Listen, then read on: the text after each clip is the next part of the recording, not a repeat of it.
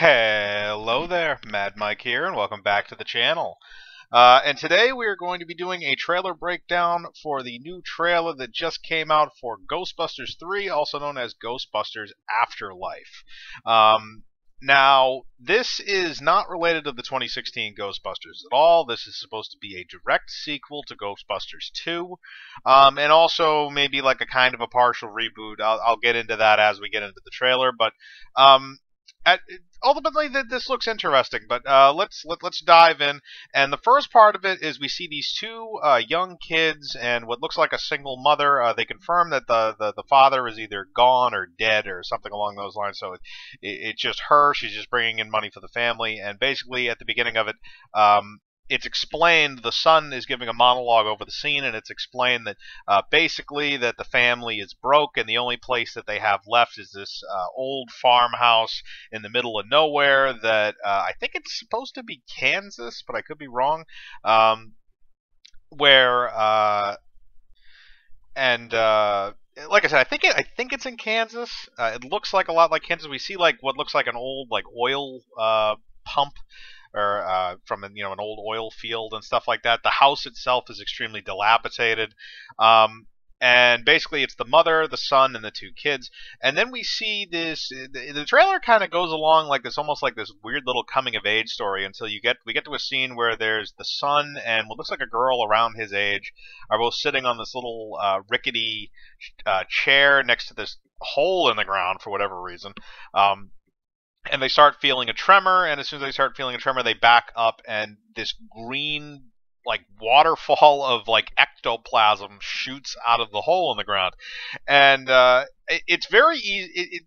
Pretty much at that point, you've kind of connected the dots that this, it was put out, I think it was put out in a press release already, but these two children are the grandchildren of Egon Speckler, Harold Ramis's character from the original Ghostbusters, which is the reason why he is not in the film, obviously because he's dead. But that is him being written out of the film, basically, or being, that's what happened to Egon. He passed away. This is his. These are his grandkids, and they stumble upon this stuff. And basically, they go through kind of this monologue. Paul Rudd, and I can't remember what character he actually plays, but he looks to be a teacher. And he basically is kind of explaining to the kids. He's kind of like the exposition dump, at least in terms of the trailer, because he's the one that explains to the kids about the Ghostbusters. Because these kids don't know about the Ghostbusters. Now, the thing I will say is that the trailer kind of plays up the idea that Egon's kind of ghostbusting days were basically kind of a dirty little family secret. It's not something that the kids really knew about. His direct children probably did, but his grandkids never really knew about it. And that's kind of how they play it up, is that this is kind of like a forgotten thing, which I find kind of odd considering New York City almost fucking imploded in the first Ghostbusters. And it almost got engulfed by slime in the second one. So it's kind of, I feel like with having that happen to a major metropolitan area is a little bit weird to forget about. It's kind of like, oh yeah, we forgot about 9/11. It doesn't really feel like that's going to happen.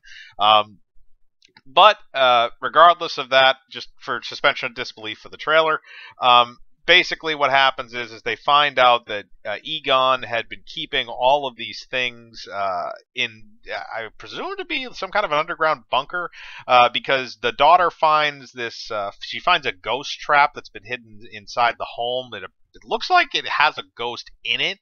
There's a scene where Paul Rudd has it, and it opens up a little bit. You see this green light come out of it, this ectoplasm light. So maybe Slimer's locked in there for all we know. Maybe that's how he gets back in the movie. But then we see she goes through the granddaughter goes down into this tunnel, and she goes through. She finds like all the old Ghostbusters gear. She finds the proton packs, and eventually she finds the uniforms, the jumpsuits they used to wear. And she actually, it cuts away right before you can kind of make it out, but there's a thing. There's a name plastered on one of the jumpsuits, obviously because they all had their names on their individual jumpsuits, and it looks like it's Speckler. So it's very interesting to kind of see that again because she's kind of rediscovering this stuff. You see her with the little ghost detector that Egon has at the beginning of the first Ghostbusters. You see them with the proton packs, and then the last part of it is they find the Ecto One, and it's the original Ecto One. It looks like they do throw in a little bit of stuff from the old Ghostbusters in terms of just having them in it. They are in the movie apparently, but they don't show them in this trailer, which I think is fine. You want to establish the new characters first, and that's okay. And then you also have this monologue by Bill Murray that's over the middle part of the trailer, where it looks like there's a ghost like flying through stuff. It shows it like shattering a bunch of windows on a bus, which again I think is kind of interesting. But they go through this kind of monologue with him, and it's a very, very good monologue, and it sounds like Bill Murray stepped right back into the shoes of Peter Venkman, and I love that. I love that to death because it's something that has been missing. In Ghostbusters 2016, he was a joke, and now it seems that Bill Murray has thrown his hat back in the ring and he's back involved in this, and he's not just kind of stepping around it or doesn't care or doesn't want anything to do with it. It seems like he's full on committed to this just based on that. And I would be very happy to see him in the film, actually giving a shit for a change.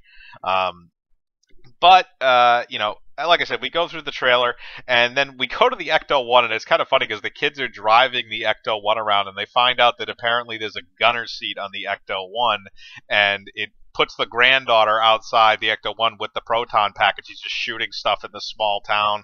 And there's a whole like subplot around apparently the town has had seismic activity, but it's not near any fault lines, or there's nothing like going on in the town that would cause this. And basically they're saying that the insinuation is that it's something involving ghosts again because we see the ectoplasm shoot out of the hole in the ground at the beginning of the trailer. So there's a lot of stuff that's kind of interconnected in here. We don't know exactly what's going on. We don't know what the big bad villain is for this, if there even is one, or if this is just kind of a reintroduction type of film.